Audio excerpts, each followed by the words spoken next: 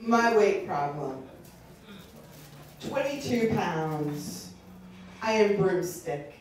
Wooden numb, I sweep through extra credit hours. My emotions are dustbin. I make them small by pushing them in corners. My body strains on rugby pitch. I watch midnight from library closing shifts. I forget food. I lean into cracks of sidewalk on the way to my next obligation. 4 walls of Women's Center witness the no refuge of, you look great, Karen, like you've lost weight. I feel like shit. My tongue weakens from explaining the fucked up of that phrase as if it were a compliment, as if it were carrot-shaped reward. In breakup, in breakdown, my appetite forgets itself as I try to forget myself. The depressions of my life are charted by the number of times I've heard, you look great, did you lose weight? 30 pounds. We are not little diminutive ladies in this family. We're not little old ladies, we're big old women. We are large and we are not ladylike, my grandmother says, cackling. 41 pounds. My mother has ulcers. It's hard for her to swallow and she has pain when she eats.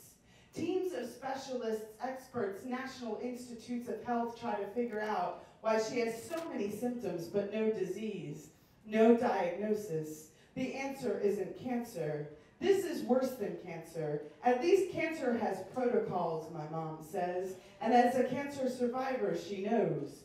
She's dropping weight at high velocity. My first visit confirms bird bones, and I take back every preteen hatred and fear of varicose veins or fattening thighs. 16 pounds. A marathon runner on our track team collapses. We envied her for the distances she spanned, the largest mileage from plate to mouth. Her straight A's would not match the accomplishment of eating a whole sandwich. 18 pounds. I am coming out, bursting from my shell, being a big dyke. I am what early feminists and athletic departments everywhere feared.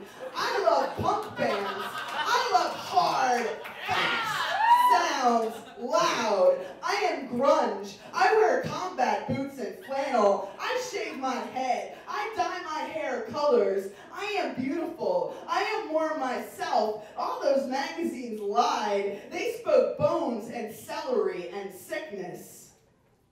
10 years old. Bubble butt. No matter how scrawny I was, I always had one. Leslie. This should have been Leslie, but kids get it wrong sometimes. Frog face. I had big blue eyes to grow into. Frankenstein. Unfortunate incident with cutting my own bangs straight across.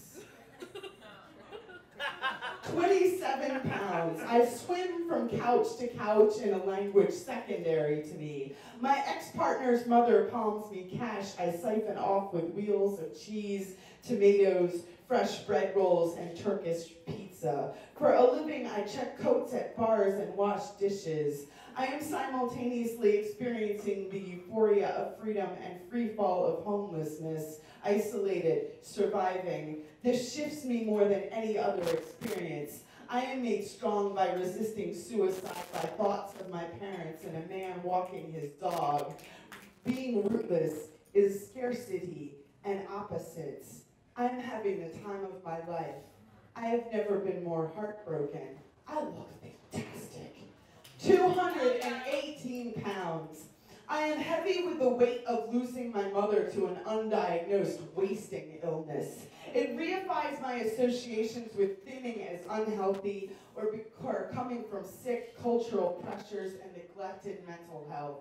I have a fear of weight loss as others fear weight gain. I have also feared weight gain, but not in the same way. Periodically, I have associated thickness and sturdiness with strength and power. This is the difference from feeling fat and out of breath, and I seek balance. If I remember my grandmother's comment about being a big old woman, it gives me 3 goals. The first is to be bigger than my skin and effective in connecting with others. The second is to be old, that age is a gift of more life when life is not a guarantee. To be old is an accomplishment. The third goal is to be a big woman, is to know how to heal myself, make the next right decision, to keep moving and shedding the weights of exterior expectations to fulfill my own balance.